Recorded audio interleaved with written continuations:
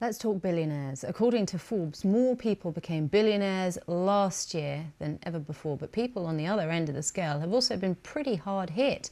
Inequality is growing. Are billionaires part of the problem or part of the solution? My colleague Aaron Heselhurst spoke to British billionaire investor John Caudwell, who says it upsets him that so many billionaires get to escape taxes legally.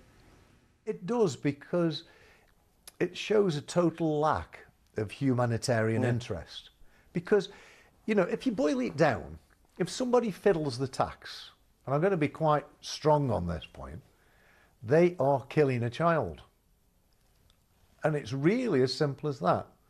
Because there are so many children that would not die all around the world, but in Britain as well, that would not die if there was money there to cover them. And it's not just children, it's everybody. You know, the health service now needs a massive investment to save people's lives from the neglect that's gone on over the last 2 years because of COVID. And that service needs to be ramped up massively. And for that, you need money, training, and recruitment of all the right people to try and catch up on that backlog. And if we don't pay our taxes, we can't afford it.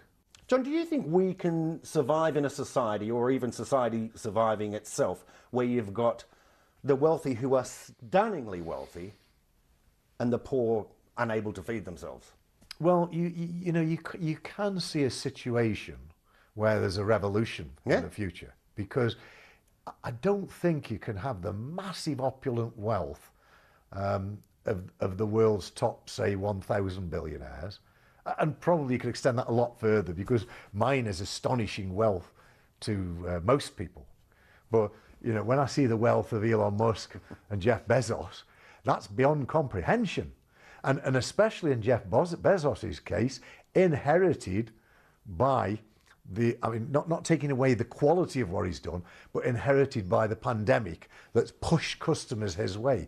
And I was campaigning for a long time with the UK government on a windfall COVID wealth tax on those people that have benefited out of COVID, and only one off, so it wouldn't have damaged them, it wouldn't have damaged the share price, just one off. So Jeff Bezos might have had a $50 billion tax bill on Amazon if he could afford to pay it out of his cash flow, but it would have been appropriate.